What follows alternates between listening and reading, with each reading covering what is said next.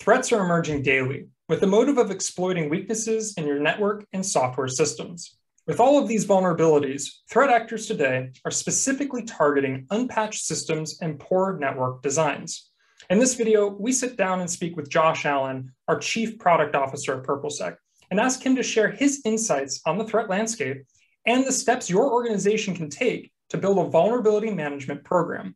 In this series, we're going to discuss why a vulnerability management program is essential in 2022, the differences between SMB and enterprise vulnerability management programs, how to create a vulnerability management program with cloud environments in mind, some of the common pitfalls to avoid when implementing a program, and how automation helps to streamline this entire process. You won't want to miss this conversation.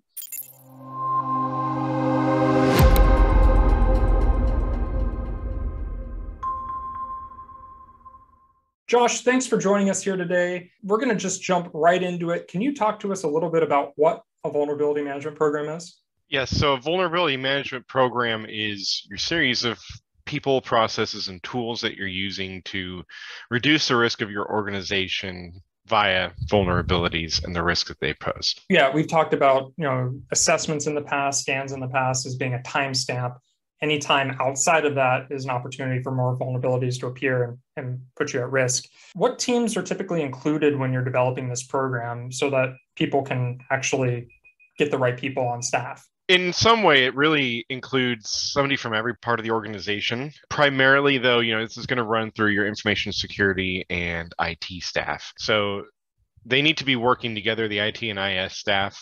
The information security staff will be setting up your goals for the security and the appetite for risk that the business environment has. The IT staff is there to support them in getting these things remediated. And then the rest of the organization is involved because when things do need to be remediated, it often involves software and systems that people are using in the business, and they care about how and when those things get updated sometimes. Okay, excellent. And then when we're talking about vulnerability management, patch management is a big part of it as well. Can you explain what some of the differences are between the two? Again, it's patch management is a part of a vulnerability management program. So one step in remediating your vulnerabilities may be to patch software and systems, but there is more to it than simply patching systems. So let's dive into the next part here, which is, why is this something that organizations should be invested in? Why should we build out a program? Why should we go through all of these steps? Because any type of program development is going to be costly. It's going to be resource intensive. It's going to take time away from other projects. Well, to be honest, I think it's kind of right there in the name, right? Your vulnerability management. You're managing the vulnerability of your organization. And if you're not doing that, then well, you're vulnerable, aren't you? And vulnerable to what? Well, vulnerable to ransomware, vulnerable to all sorts of kinds of attack, both on your inside and your external surfaces if you're a public company as well. Okay. And are there any requirements for vulnerability management? Well, one, you have to have a budget for it. But if you don't already have a team in place, you need to go out and look for a service provider who can provide vulnerability management. It requires a set of tools to do effectively. You've got to be scanning. You've got to have an inventory. You need to have the tools that can manage updating and patching and developing solutions to those remediations in some kind of programmatic way, right? Rather than just emailing every user to update their system. You need to have some kind of policies in place to enforce that the vulnerability management program can follow. Right. And outside of those requirements of building the program, there are external factors that are requiring organizations to have some type of mature program. Is that correct? Oh, sure. Compliance and regulatory requirements. I mean, if you're HIPAA, if you're NIST, if you're really anybody these days, the US federal government's CISA organization is starting to pump out policies at a pretty rapid rate. So we're going to see a lot more business requirements come along. So there's more standardization, more need to actually have a program in place, not just that assessment in time. Right. I mean, there's all the legal implications, and then there's probably an update to the statistic. But I think last time we checked, cybercrime goes up in the hundreds of percentile, like 600-700% year over year. So you assume it's only going to get worse. We assume it. Well, hopefully it's not. Good job security, I guess. And one of the other finer points here that I think is worth mentioning is if you've accrued a backlog of vulnerabilities over the years, a program is something that can help you out in that case. Is that right? Definitely, and you'll take a slightly different approach, but it's still really around prioritization of those remediations and coming at it from a risk-based perspective. Okay, gotcha. Now, vulnerability management can take a few different forms here in terms of what the needs are for the organization. If you're a small business versus an enterprise, for example, your needs are going to be a little bit different. Can you speak a little bit to that? Certainly. So on the small business side, I mean, some of these businesses are small enough that they work entirely in the cloud. They have a very small hardware footprint. Maybe they're BYOB. So when you're doing a vulnerability management program here, there's different considerations. You don't have full control over a big enterprise network, right? Where you have people as part of an Active Directory domain all the time necessarily. So what you need to do is you need to understand where your risks are and where you can assess your vulnerabilities. And then the way in which you approach them is going to differ if you're not managing all of the systems in your environment. Now, on the flip side, as I mentioned, the enterprise has a lot more control. So typically with an enterprise, I wouldn't say it's easier, but there's a more definitive path to take because you can enforce updates, you can enforce things with group policy, right? You have change windows in all of your processes. And you mentioned cloud environments. Is there any nuance that we should be aware of when you're developing a program if you're more of a cloud-based organization? Yeah, I'd say it doesn't necessarily make things easier, but I do think it can allow for a smaller vulnerability footprint versus your traditional, on-prem or even hybrid environment. When you're in the cloud, a lot of the platform stuff is taken care of for you on Azure and AWS. So really your vulnerability focus moves to just in how you've configured, set up your environment and what you're developing in that environment versus all the platforms they're running on. All right, understood. Let's jump into the meat of the conversation here. I'm an organization. I don't have any vulnerability management program in place. What are some of the steps that I should be taking to get that program built out? First and foremost, you need an inventory. You've got to know what you have, both system-wise and vulnerability-wise, an inventory of both, as well as all of your software. And that means you need to also understand, who owns all the things, just what's out there. You need to categorize everything. And then when it gets into the mitigation, what you're typically doing is you're finding what the solution is, creating some sort of solution package. You should be testing it in a test environment or a development environment beforehand, and then running through your change management process with approvals, get that deployed out to your environment in a way that works for your business. And then you need to report on that, right? So you need to see what was out there, what is your plan for remediation, and what has been patched, right? Now, the first four are what I like to call the traditional way of doing it. And that's what, we here at PurpleSec are aiming to speed up and kind of change with our way of providing services, which we can talk about a little bit later on, how automation is really the future of vulnerability management. An organization goes through these steps. We're preparing all of these things. But of course, there's nothing like experience to teach you some of the pitfalls that come about and some of the challenges of building these programs. What would you say are some of the top, let's say, 3 challenges that organizations face when trying to implement this type of program?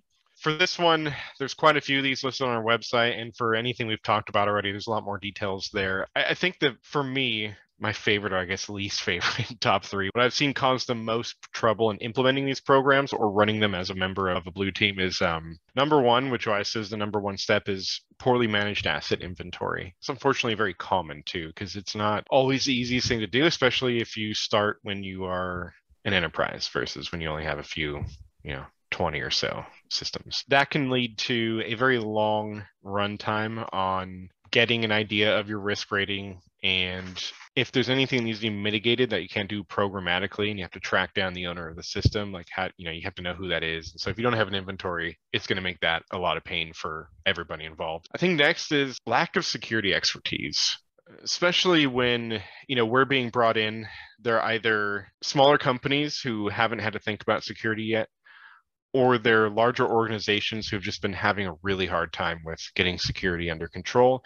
And in both those cases, the lack of a dedicated team of people with really good security expertise can be pretty tough on the vulnerability management program, right? Because it requires not just understanding that, yes, here's a thing, and yes, I need to patch it, but if you're doing it from a risk-based perspective, you have to have somebody that both understands the business and understands, okay, what are the security implications of these vulnerabilities, right? But people's security expertise would tell you otherwise. And then finally, another really big, really common, and one with a lot of detrimental impact is lack of good project management, or kind of leaving that as an afterthought, right? It's like, yeah, let's just jump in to start doing things. We've already got a process, right? Which works, but it starts to fail when you run into unpredictable circumstances, right? It's much like having a lack of security expertise. It's like once the process doesn't work, you need to have somebody who can manage timelines, right? Figure out who's going to resolve the issue, coordinate the teams, make sure people are communicating, right? Because it's going to start involving more people than just your IT and information security teams. And a project manager is really the best person to bring all those groups together in a coherent way that will make it run smoothly. Right. And as someone who has managed multiple projects on my end, and I'm sure it's similar on your end as well, there's always surprises that creep up. No matter what, no matter how much you prepare for it, no matter how much you plan, there's always surprises. There's always a wrench in the plan, and you need to adapt to it. And so having project management and the security expertise at the core of it helps to streamline that entire process.